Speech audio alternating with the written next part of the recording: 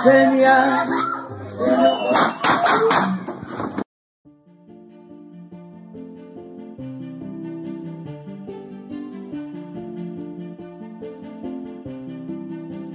Chino Antrax was a Mexican drug lord, professional hitman, and a high-ranking member of the Sinaloa cartel.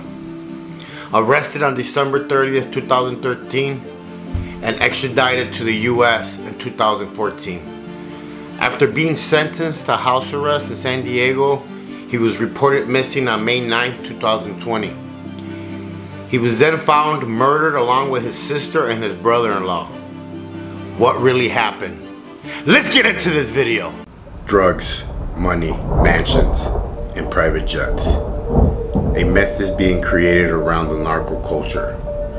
Narco culture has gone mainstream and can be seen in various areas like music, religion, soap operas, fashion, and language. But it's not all the pretty roses people like to see.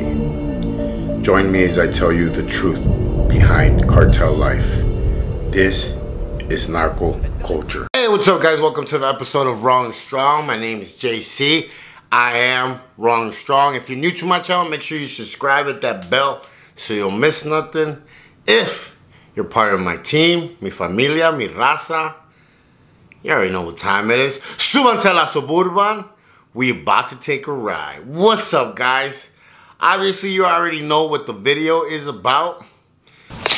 No, no he sabido nada de eso, Philly. Yo ayer estaba platicando ahí con un camarada que ahí anda en la bola y dice que le pregunté sobre eso, que este vato dice que pues, según aquí no lo querían, según. Pero también que se venía, ese vato de volada jala un chingo de raza, pues la raza está bien piñada con él. Entonces, pues de volada arma un pinche equipón. Pero realmente no se ha sabido nada. Yo compré el periódico ahorita en la mañana y no venía nada ahí. Esa madre, si fuera cierto, creo yo que si fuera cierto, no hombre, fuera como una bomba aquí. De volada se sabría todo eso. O las noticias y todo, quién sabe ahí, de información de dónde la agarraron.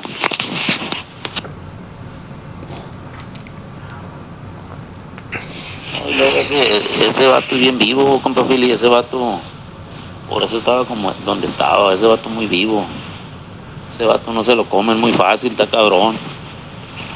Es un pinche zorro, güey. Esa es la información que tengo de allá directamente desde Culiacán, Big Dog. Hola, buenas tardes. Mira, lo que yo leí aquí en la noticia que me llegó al celular es de que es obra del Chino Antrax, porque que los encontraron en una camioneta de la hermana del Chino, nada más. Pero en realidad no sé si sea el Chino o porque no han dicho. Lo que sí dice la nota es que la camioneta está a nombre de la hermana del Chino.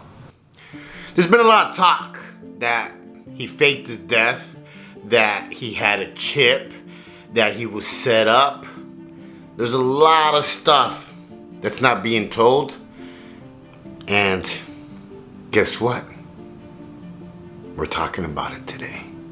What's up guys? One and only JC. If you guys are familiar with the whole story of El Chino Antrax, he was a social media sensation. It was the first time that you've seen a narco pretty much flaunt everything he has and the lifestyle on social media. It made a lot of kids want to be him.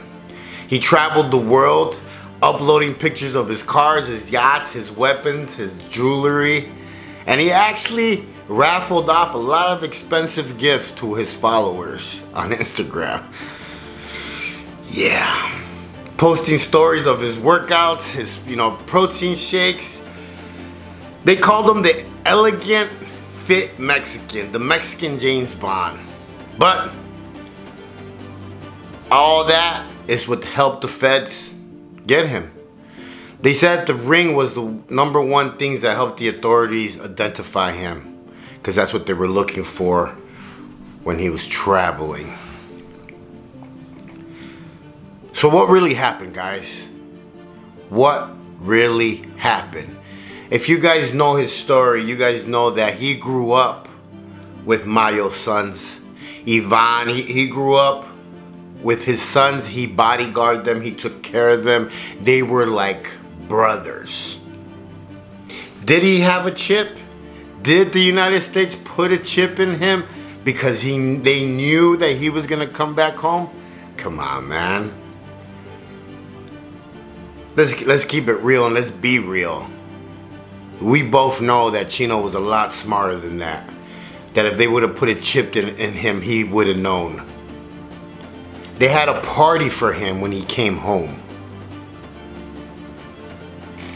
The hit squad didn't get there until after the party was done. He was very, very liked in Culiacán. He was a superstar. He had branded himself as Chino Antrax. The rings, the tattoos, the clothes, everybody wanted to be him. Everybody wanted that lifestyle because of him. You've seen videos of him training, running, all that stuff, working out. So people actually, this is like the first time that social media, I mean, you know, there wasn't social, we had MySpace, but social media painted a picture that being a drug dealer was cool, that being part of a cartel was cool. Then you have the tattoo. The famous tattoo on his arm that was nowhere to be seen on his body when they were doing the autopsy. El Mayo's son cried when he found out that they had murdered him. He knew that it wasn't right. And there's a lot of things that can be said, but can't. Because believe it or not, the cartel has a long arm and they need to be respected. You have to. So what do you guys think? You guys think that the American government put a chip in him and he was gonna lead them to El Mayo? You really believe that sack of shit story? You think that El Mayo has been free for this long for being fucking stupid?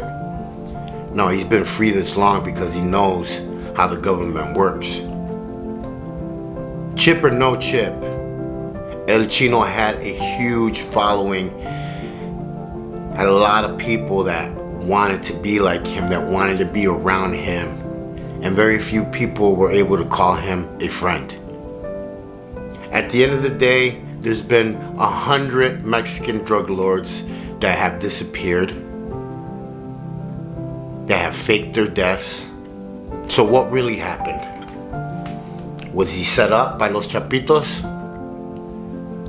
Did they really fear him having more power and people listening more to him than they would to them? Was he next in line? I mean, there was a party at his house when he got there. A lot of questions. And you have to really see through the cracks, you know what I mean? Because you have to think, who really killed El Chino? Was it Mayo? Was it Mayo's sons? Or was it the Chapitos? Who really wanted that position? Who would benefit the most? Remember, El Chino Antrax was a wing of security. He protected El Mayo and protected his sons.